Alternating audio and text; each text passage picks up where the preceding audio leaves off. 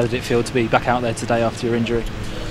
Being injured, it's the worst thing in the game. It's horrible. I think, but in the last 6-7 months, I've only played about 10 games, and I live for football. It's day in day out since I was a little kid. I wanted to be a footballer, and to have that taken away from you for that period of time, it kills you. And to be back out there, at Man City Stadium, it was brilliant for myself. But I've worked hard day in day out to get back to fitness, and Gaffer threw me on there today, and I thank him for that, to give me the opportunity to go out there and try and express myself. But at the end of the day, we didn't get the point, which we were gutted about, and we have to push on to Swansea and try and take something out of the game, which I'm sure we can do.